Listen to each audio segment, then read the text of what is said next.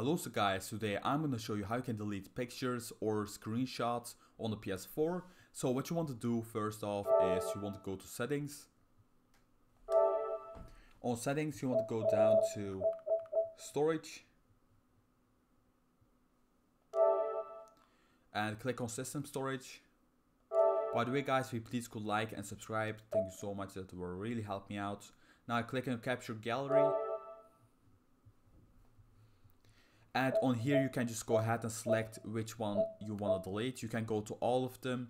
You can choose like a one game, or let's just do all of them. So what you want to do now is, let's just say that you have a lot of screenshots because of trophies. It's quite annoying actually. So once you get like a trophy, it's just automatically screenshots. You can always turn that off guys, like don't get me wrong, but it's quite annoying. So what you want to do is you want to just press on start and I press on delete. So once you do that guys, you can also select them all. So what you want to do is just select delete, and then you can also select a lot more than just one, or you can just select them all and delete everything that you have, also your video clips. So watch out for that. If you don't want to delete your video clips, don't do select all. So let's go back. And this was actually how to delete them guys. It's quite simple to do actually.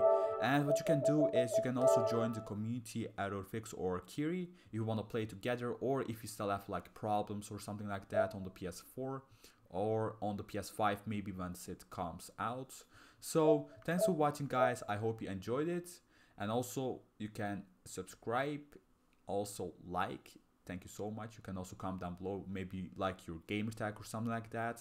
And also you can follow me at Twitter and Instagram. I'll leave a link in the description down below. And take care guys. Goodbye.